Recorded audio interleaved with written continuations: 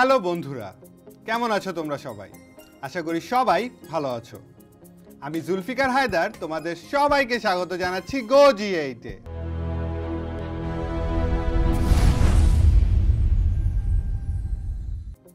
বন্ধুরা, আজকে আমরা একাদশ শ্রেণীর উচ্চতর গণিতের তৃতীয় অধ্যায় অর্থাৎ সরল রেখা থেকে কিছু গাণিতিক সমস্যার সমাধান করব। তাহলে চলো শুরু করা যাক আমাদের আজকের এপিসোড।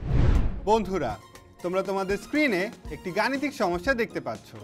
আমাদের এই গাণিতিক সমস্যাটিতে বলা আছে, একটি সমবাহু ত্রিভুজের দুইটি শীর্ষবিন্দু স্থানাঙ্ক 0,-4 এবং 0,4 হলে এর তৃতীয় শীর্ষবিন্দু স্থানাঙ্ক নির্ণয় করো।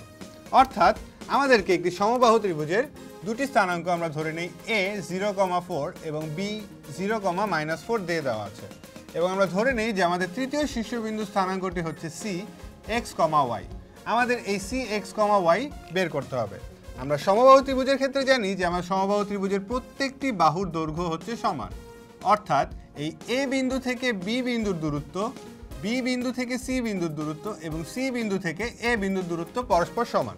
তাহলে আমরা এই সমবাহু ত্রিভুজের এই ধর্মটি ব্যবহার করে, মানে প্রতিটি বাহুর দূরত্ব বা প্রতিটি বাহুর দৈর্ঘ্য সমান, এই ধর্ম ব্যবহার করে আমরা এই গাণিতিক সমস্যাটি সমাধান করব।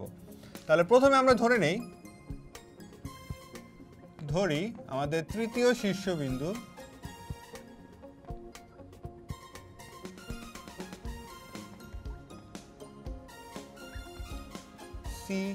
x, y এবং আমাদের প্রদত্ত দুটি শীর্ষবিন্দু দেয়া আছে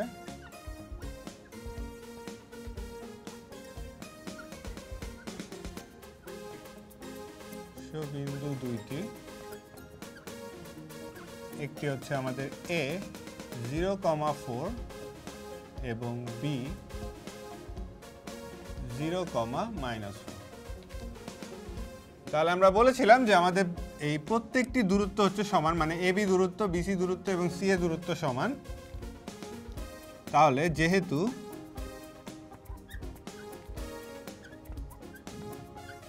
ত্রিভুজটি সমবাহু,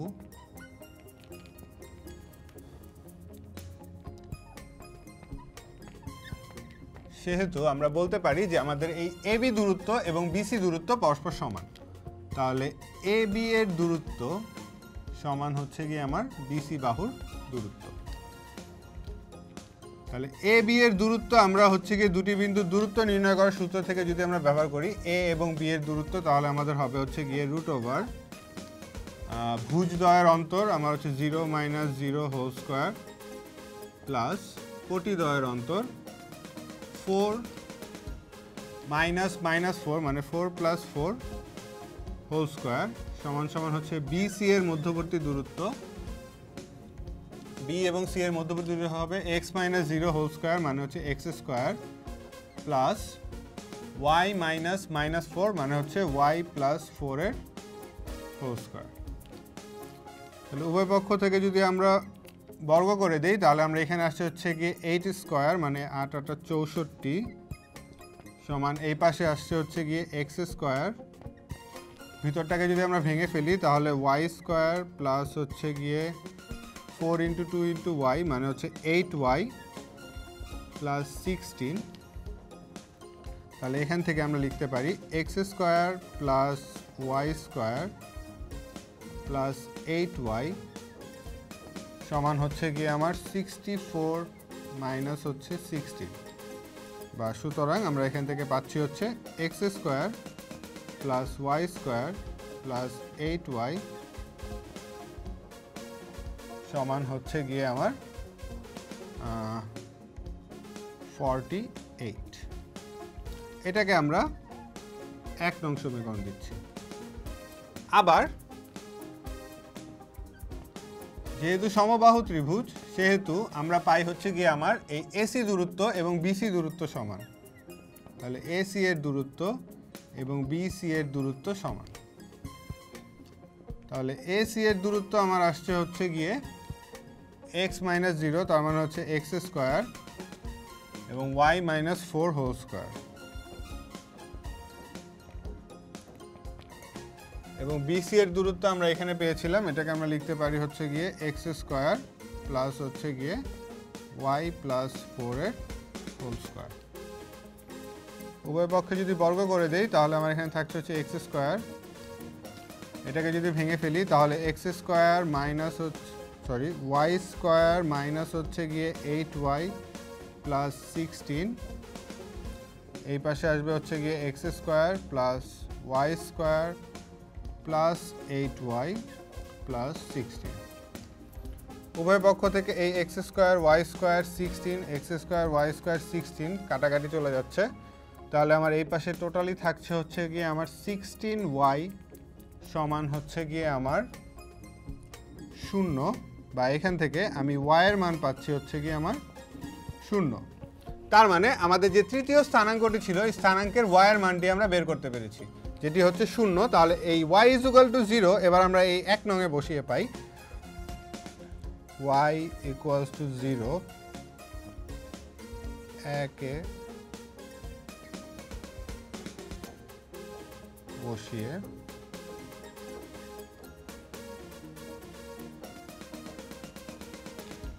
তাহলে যদি বসাই তাহলে আমার এই পাশে থাকছে হচ্ছে শুধু এক্স স্কয়ার ওয়াই স্কয়ার, এটা হয়ে যাবে 0 স্কয়ার প্লাস হচ্ছে 8 × 0 সমান হচ্ছে 48, বা এখান থেকে আমরা পাচ্ছি হচ্ছে এক্স স্কয়ার সমান সমান হচ্ছে 48, বা এক্স সমান সমান আমার আসছে হচ্ছে গিয়ে √48, এর সামনে একটা প্লাস মাইনাস আসবে,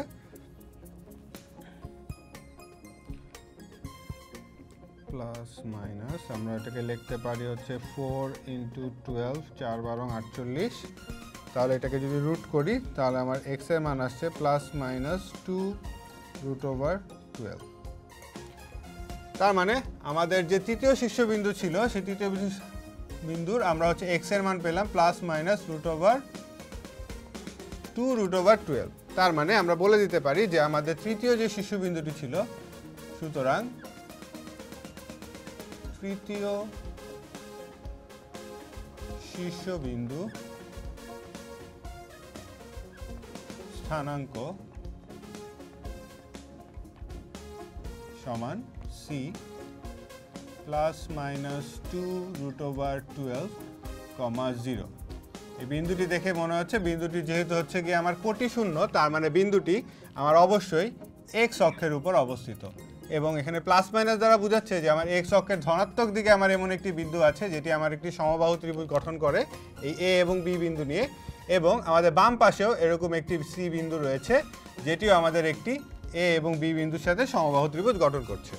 আশা করি বন্ধুরা তোমরা এই গাণিতিক সমস্যার সমাধানটিও বুঝতে পেরেছো। বন্ধুরা তোমরা তোমাদের স্ক্রিনে আরেকটি গাণিতিক সমস্যা দেখতে পাচ্ছ। আমাদের গাণিতিক সমস্যাটিতে বলা আছে একটি বৃত্তের ব্যাসার্ধ 5 এবং এর কেন্দ্রের স্থানাঙ্ক হচ্ছে 5,3। এর যে জ্যা 3,2 বিন্দুতে সমদ্বিখণ্ডিত হয় তার দৈর্ঘ্য নির্ণয় করতে বলা হয়েছে। তার মানে আমাদের একটি বৃত্ত দেওয়া আছে যার কেন্দ্র হচ্ছে c 5,3, এবং আমরা ধরে নেই ওই বৃত্তের একটি জ্যা হচ্ছে এ বি যা ডি বিন্দুতে সমদ্বিখণ্ডিত হচ্ছে, এবং আমাদের এই এ বি জ্যায়ের যে দৈর্ঘ্য সেটি আমাদের বের করতে বলা হয়েছে। তাহলে প্রথমে আমরা ধরি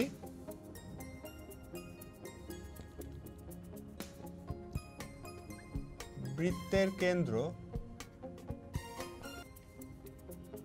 C হচ্ছে আমার 5,3 এবং এর জ্যা এ বি এর মধ্যবিন্দু হচ্ছে ডি 3,2 এবং বৃত্তের যে ব্যাসার্ধ আমাদের এই সি এ দ্বারা আমি বৃত্তের ব্যাসার্ধকে নির্দেশ করছি, তাহলে এই বৃত্তের ব্যাসার্ধ সি এ সমান হচ্ছে আমার 5 একক। এখন আমরা যদি এই সি এবং ডি রেখাটিকে বিন্দু দুটিকে পরস্পর যোগ করি তাহলে এটি আমার হচ্ছে গিয়ে সি বিন্দু থেকে যদি আমি ডি যোগ করি তাহলে আমার এটা হচ্ছে গিয়ে একটি লম্ব তৈরি করবে, মানে অর্থাৎ আমরা জানি যে বৃত্তের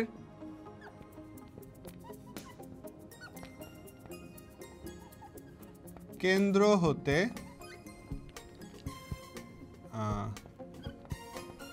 জ্যা এর সমদ্বিখণ্ডক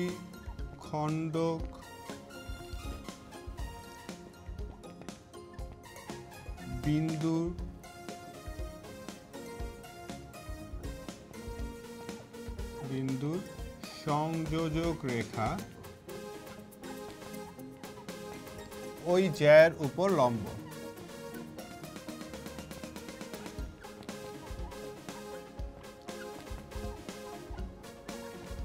তার মানে এই জ্যার উপর যেহেতু লম্ব, তাহলে আমরা বলতে পারি যে আমাদের এই এসিডি ত্রিভুজটি আমার হচ্ছে একটি সমকোণী ত্রিভুজ। তাহলে আমাদের এই ত্রিভুজ এসিডি সমকোণী এবং এই ত্রিভুজ হতে আমরা পাই হচ্ছে আমাদের এই এসি স্কয়ার পিথাগোরাসের উপপাদ্য অনুযায়ী এডি স্কয়ার প্লাস হচ্ছে গিয়ে আমাদের সিডি স্কয়ার। এখন আমাদের যেহেতু এবি দৈর্ঘ্যটি নির্ণয় করতে হবে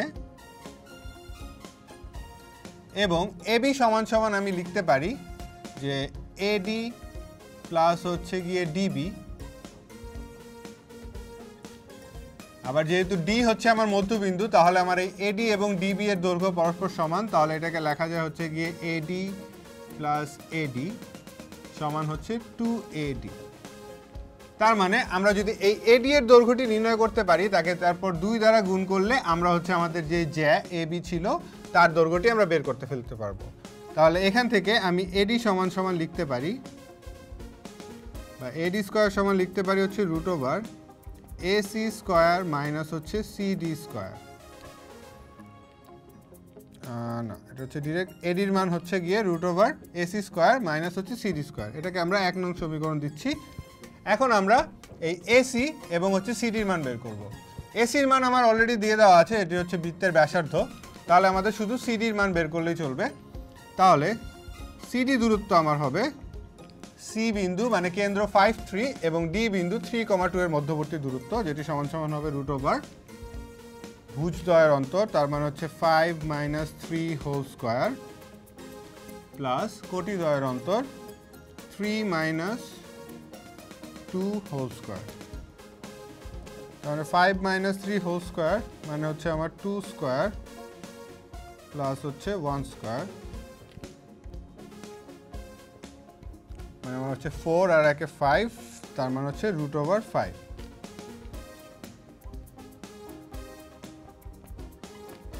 তাহলে আমাদের সিডির মান আমরা বের করে ফেলেছি। সিডির মান হচ্ছে আমার রুট ওভার 5 এবং সি এর মান হচ্ছে আমাদের 5।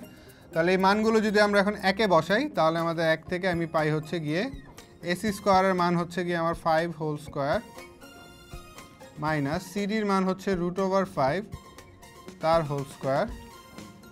তাহলে এখান থেকে আসছে হচ্ছে গিয়ে 5 এর স্কয়ার হচ্ছে 25 আর এটা হচ্ছে 5,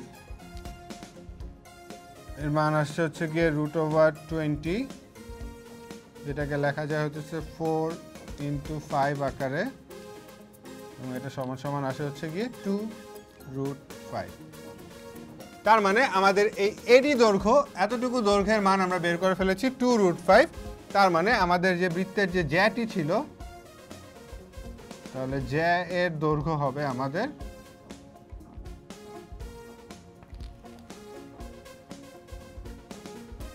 এবি সমান হচ্ছে আমাদের 2AD।